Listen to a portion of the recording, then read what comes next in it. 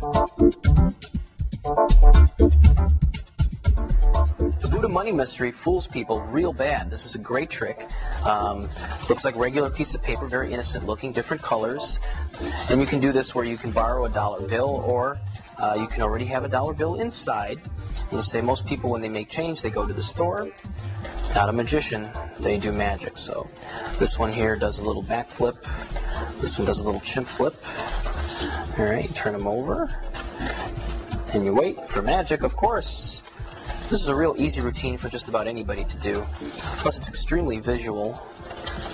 I show 4 quarters. Not only can you make them change from $1 to 4 quarters, you can do it in reverse. From 4 quarters to $1, you can make things change. Little messages on pieces of paper change. It's a very easy trick to perform. The Buddha Money Mystery from Fun Inc.